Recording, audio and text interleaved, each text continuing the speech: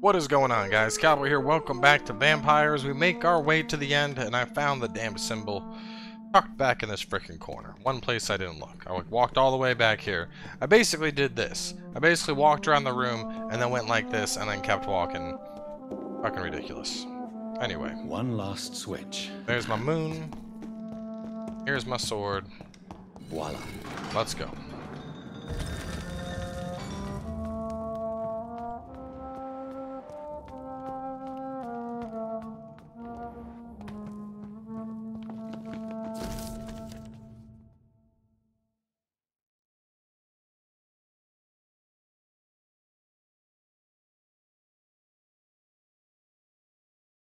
Elizabeth came to me 1667. Damn! This goes way back.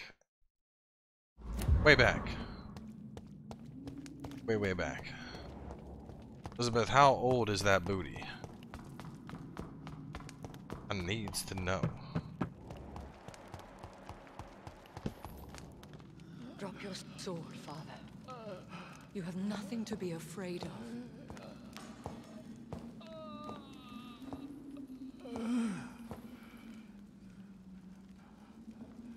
Shall we abandon this then? Shall we lower our heads? No, never. You taught me that.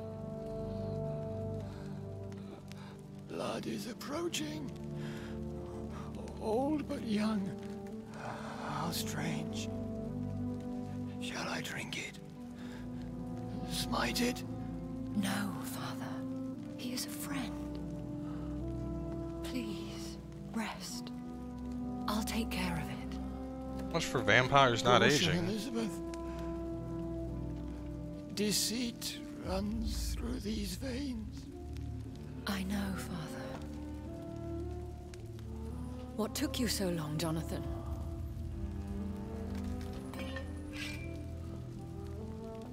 Is this really him? Yes. This is William Marshall, 1st Earl of Pembroke, servant of 5 mortal kings, former regent and savior of England. The greatest knight who ever lived, according to some.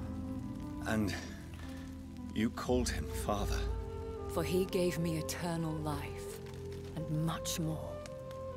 I have so many questions, Elizabeth. You always had questions, Dr. Reed.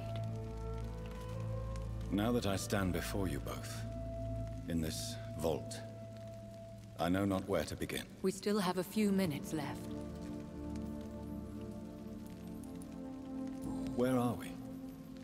What is this place? This is the Ashbury estate. I inherited the title when I purchased the castle. Is this your retreat? Something of a secret place? It's more of a sanctuary, really.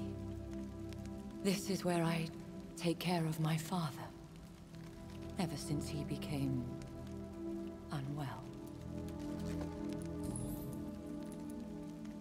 Why did you flee here? When you told me I was the healthy carrier, I had nowhere else to go. You mean you had to return to the real source of this scourge? Yes, to end it once and for all. That doesn't make sense. Why would William Marshall... He stopped it before. Will you go back to London? No, Jonathan. I do not intend to. But you had your whole life there. Not anymore. Especially after my dear Charlotte was murdered.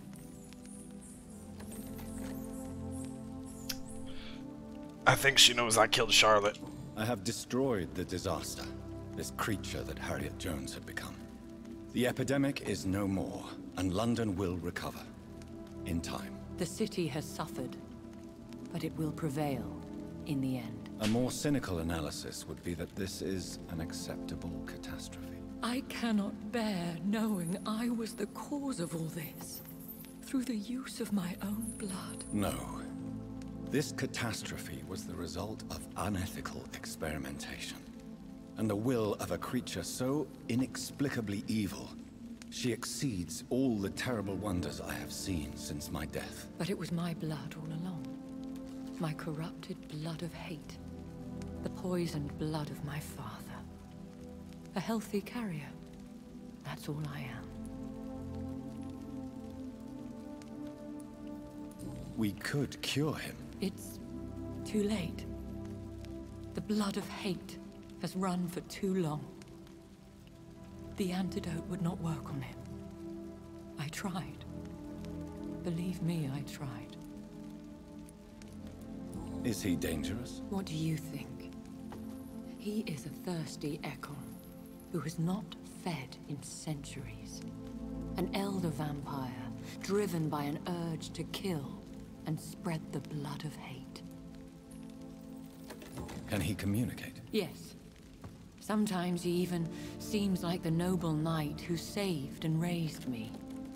But you know, the malice never fully leaves his eyes. No redemption, then. And yet he thinks he has been offered immortality by the angels to protect the feeble and to smite the unholy. So I guess maybe he got infected with the blood of hate during his battle with the Red Queen? Why are you hiding William Marshall here? How could I not take care of him? He sacrificed himself by giving me the only dose of antidote he had. Wait, what? He gave you the antidote? Yes. And in doing so, he knew he'd have to be confined here. And yet he volunteered. That's how great a man William Marshall was. And still is.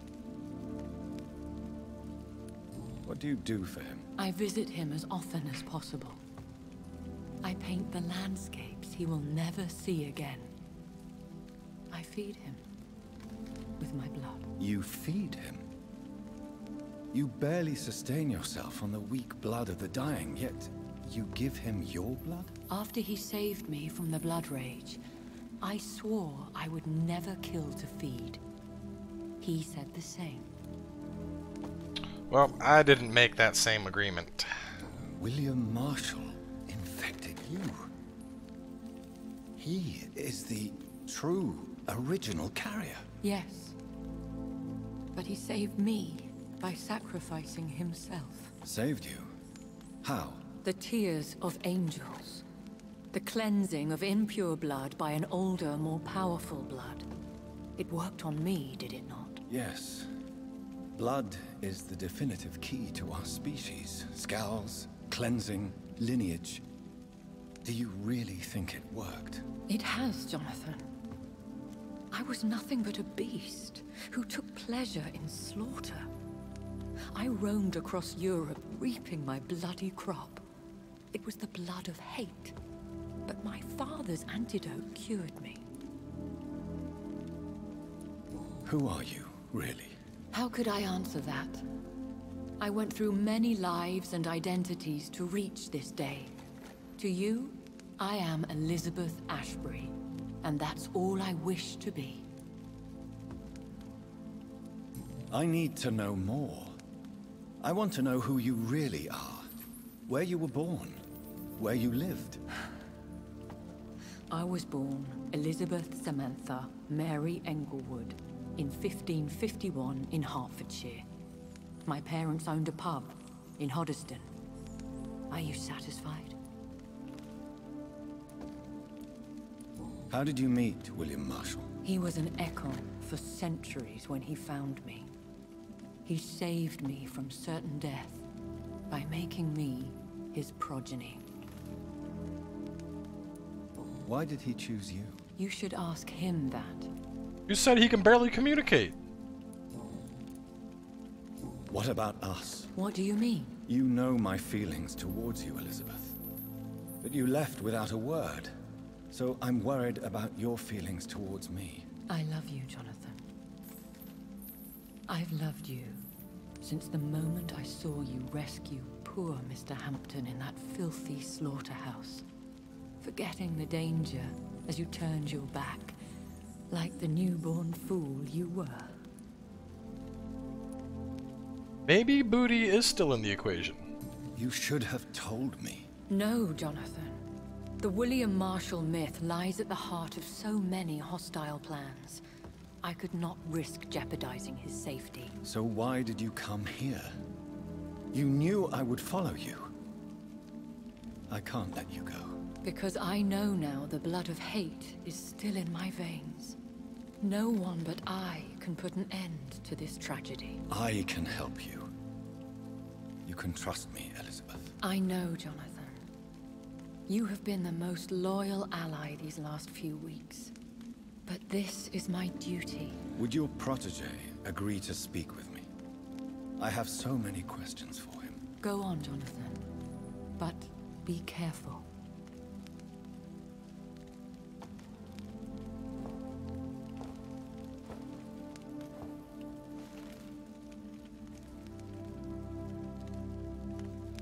Yes? Sir William. My God. You really are William Marshall. You served Richard the Lionheart and his brother, King John. It is such a privilege to meet you. I did in my day. Come closer if you want to speak. For my hearing isn't what it used to be. I think your hearing is fine, sir. What is it you want then?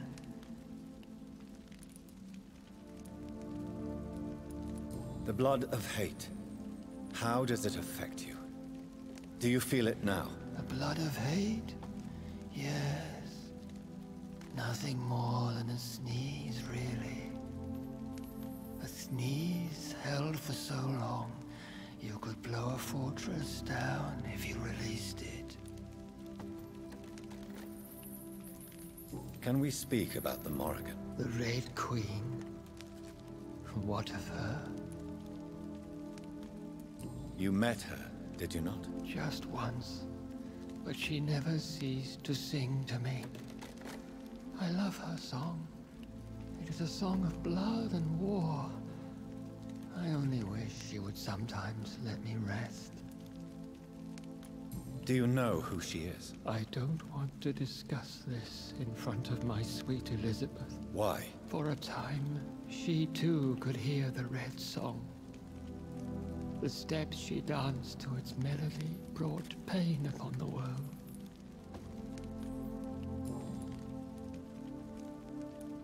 I would like to ask you about vampires. Vampires?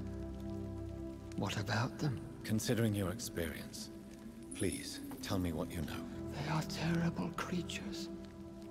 I have seen and fought many in my time. Foul temptresses with sharp claws and shrieking beaks. Where did you encounter such creatures? The last time I saw one was in a Celtic temple near Salisbury.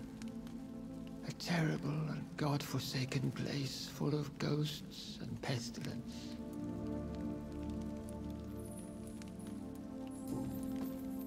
Do you remember Myrddin, your maker? Only God is my maker, for he created everything on this earth. He blessed me with eternal life through his archangel, Michael. But Myrddin, Michael, is a vampire. He made you a blood-sucking creature of the night. Blood, yes. I used to drink it from the throats of the unworthy. Then I was punished for my deceit. During my penance, I rely entirely upon my sweet Elizabeth. Tell me about Elizabeth. How was she infected? I do not wish to discuss it. Please, Sir William. I need to know what the blood of hate is. How is it transmitted? After defeating the disaster in St. Paul's Cathedral, I returned to my retreat, infected. This is where my sweet Elizabeth found me, for she heard my pain from across the sea.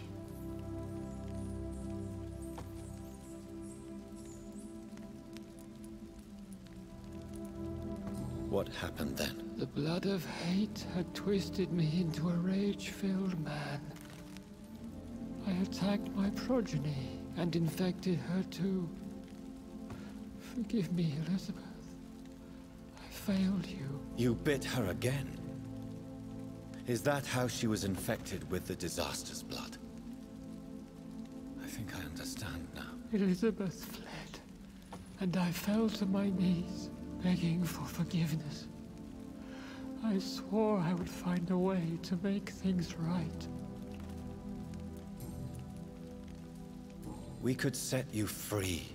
Let you out. Isn't that what you want? I pray for the day I'll see the sky again.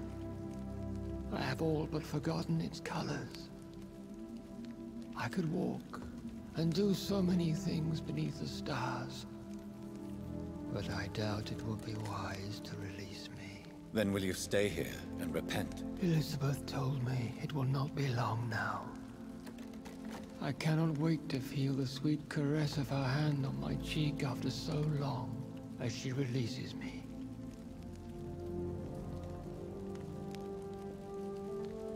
Has the time come?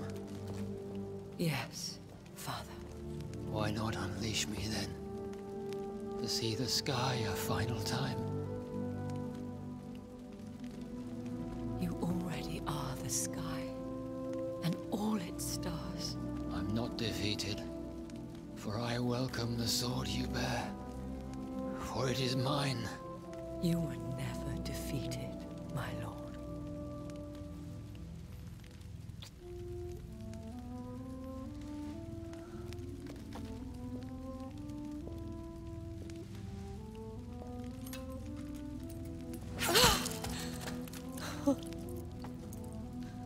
Farewell, Father.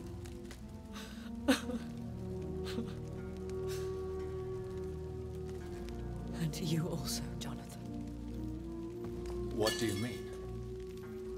I can't stand what I've become. This healthy carrier, as you put it. The flames will purify the poison that runs in my veins. No! I won't allow this to happen. I am death, Jonathan. Wherever I go, I can't stand it. Who cares? We are vampires. We are death. No, Jonathan. I won't bring another disaster into this world. I can't lose you, Elizabeth. Even if it means putting the whole world at risk. How can you say such an awful thing? Where is the Jonathan I once saved from a scowl in this abandoned factory? I'm not that frightened man anymore. I've learned so much.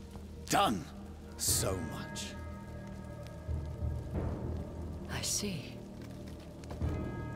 So there is nothing worth living for in this world anymore. Farewell, my love. Farewell.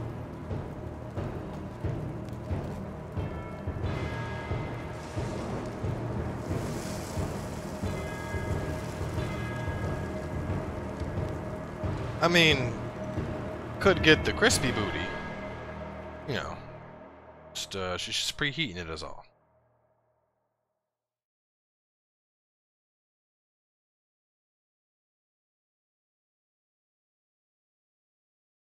One prayer for the summoned, called by this song. Child born from darkness, whose path he must find. Now the song is sung and your path chosen. England is safe, the price paid most dear. But what do you care? You are the one who keeps killing.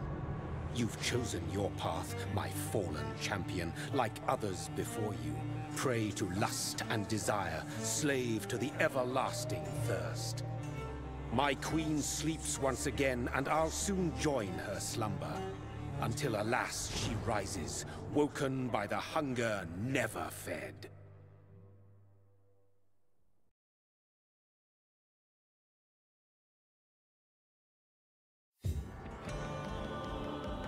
Alright. So, let's discuss. You know, first and foremost, I'm sure a lot of people are going to be like, oh my god, Cowboy, you got the bad ending, that's the bad ending, Elizabeth is dead, but honestly, I'm satisfied with that ending. You know, especially the little epilogue thing about how I chose my own path, I decided to give in to the thirst. You see him sitting there, just blood dripping off the fangs. Some woman, beautiful woman, he just drained. He's sitting there with a chalice, like, fuck yeah, man. If I was turned into a vampire, that's the kind of life I would want to live. I would just, all day long, man. If I was a vampire, I would just be draining people and fucking and just doing whatever I wanted. That would be it. There would be no, well, I know I'm a vampire, but I better behave myself and only drink from dying people. Fuck that. You're a vampire. You drink from who you want. I would tear shit up, man. I would drain everybody and make an army of progenies and shit. So, in my eyes, that's the good ending. This is Jonathan, the only vampire woman he loved. He knew her for how long? Like, a week? 2 weeks? He didn't know her long enough for there to be any real connection there. They just had this connection because she was a vampire, he was a vampire, he didn't know anyone else. Almost a little bit Stockholm Syndrome thing going on. So her being gone, if anything, that is good. Because her now being gone means that Jonathan has no more attachments. He has no more attachments to the world. His sister is gone. His mother was killed. The house butler I drained myself, turned him into a Capri Sun juice box. I've made a couple progenies, the vampire hunter and the doctor dude, but I ain't worried about them. They can do their own thing. At this point, I have no more attachments, and Jonathan can truly embrace the creature of the night that he is meant to be, and on top of that, he has that old blood. He has that good blood. There is no vampire who's going to be able to match him. We took out Fergal Fuckface. We shit on the Ascalon Club. We do what we want. We are now the biggest dick vampire in all of London. And to me, that is the best possible outcome. And you could say, well, Cowboy, what about Lady Ashbury? Man, fuck Lady Ashbury. Only thing cool about her was she was cute and she was a vampire, alright? There are plenty of other beautiful English women we could turn into vampires. Anyway, moving on from there. Honestly, I didn't expect to enjoy this game as much as I did. Like I said back at the start, I went into it kind of being like, yeah, you know, vampire games are usually okay, but this was a lot of fun. I will say, I think if somebody goes into this game thinking it's, you know, oh, I'm going to play a vampire game and I'm just going to fuck shit up and vampires are cool, I think they'll be disappointed. I got, you know, pretty invested in the story, and I think that's one of the main reasons I enjoyed it. I think this game is worth probably 2 playthroughs. I understand there's 4 endings, I think, but honestly, I don't think I could go through it 4 times. I think I could go through it a second time, which I'm not going to do right now. I may do a second playthrough in the future, but I know a lot of you guys are like, do a second playthrough, do it. Like, listen, if I do one, it's going to be something on stream. I'm not just going to upload another 30+ episodes of this right now. There's other games that I want to work on. But I think I could definitely see myself getting down on a second run through of it. All in all, I did feel that the abilities were okay. It was obviously a story-heavy game first and an RPG second. So, you know, I feel that they could have probably enhanced the abilities. I mean, at the end of the day, you know, we had like our claw move, we had our blood explosion, we had our blood spear, and then each of those had a slight variation to it. A bunch of little spears or a big spear. I would have liked to see a more in-depth vampiric system, and I mean, if we're to be honest, I don't know if this game is the medium for that.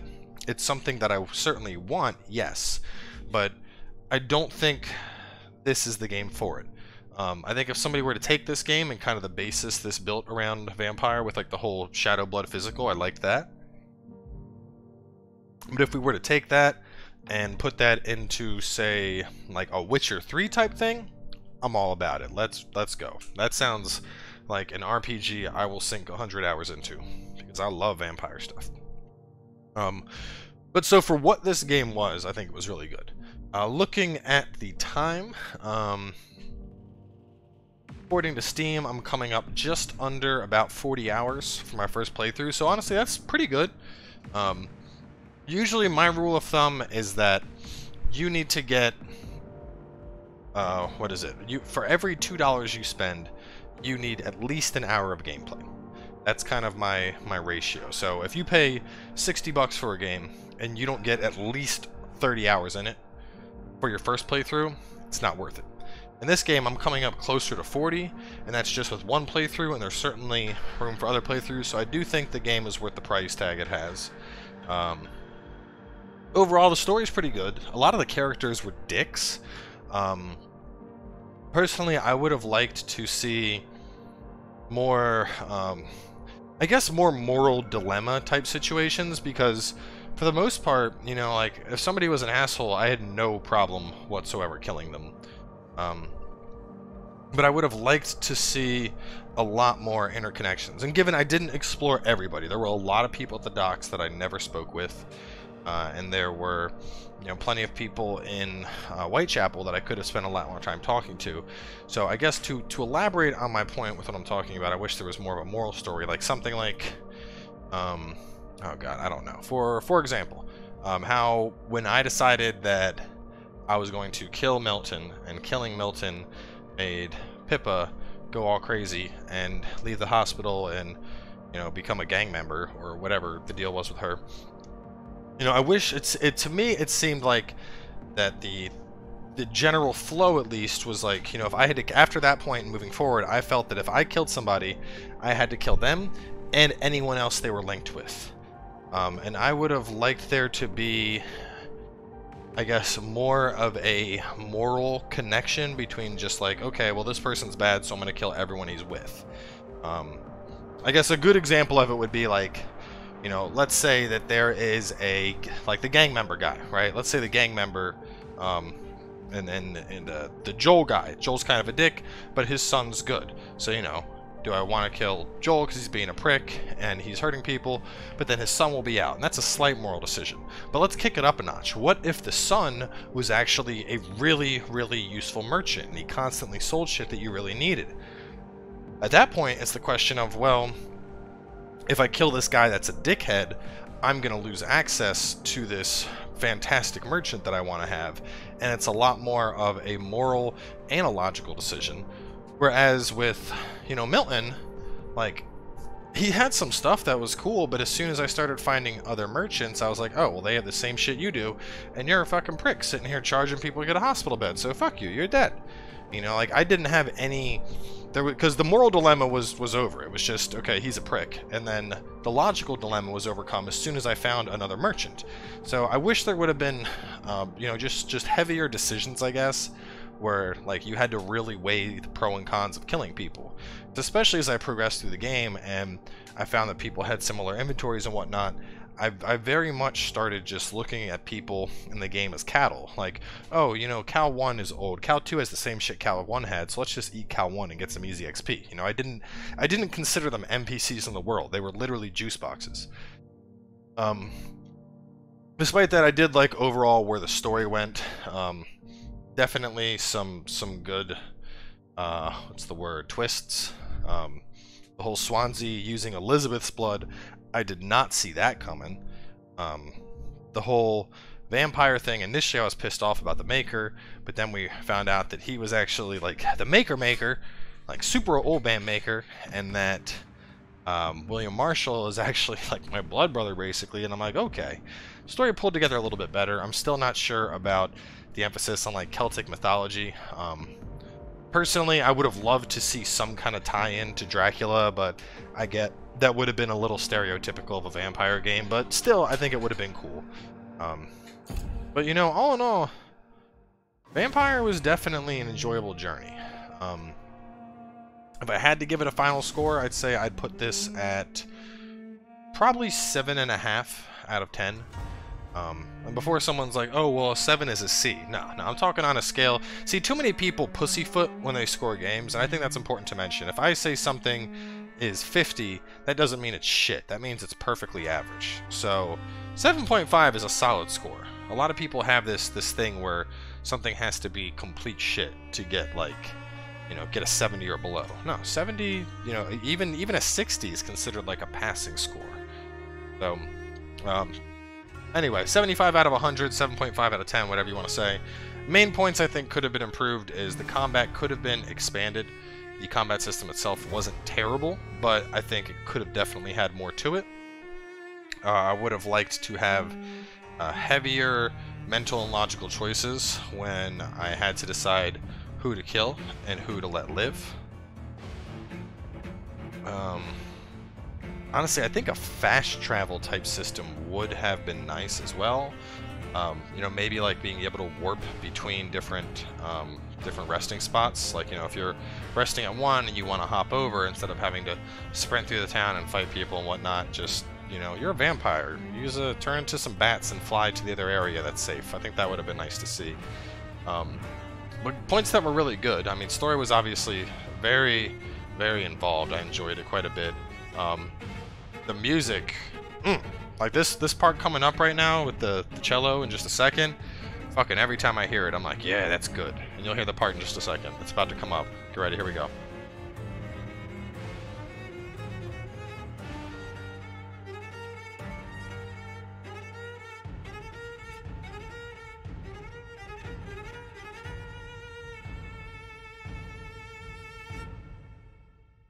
Ah, it sounded nice, right? It's like the music is angry. You can feel it. Anyway, gonna wrap this one up here for now. Put an end to Vampyr. As for the next title I will be tackling on the channel, I'm honestly not sure what I want to tackle just yet. We just started streaming the Jurassic Park game, and I think that is definitely better for streams than a game series. So maybe I'll visit something that's on my to-do list. I'm not sure. I have to like really go in and see what is coming up. But either way, guys, thanks for joining me on this journey. Your viewership is always appreciated, and we will see you next time. New game.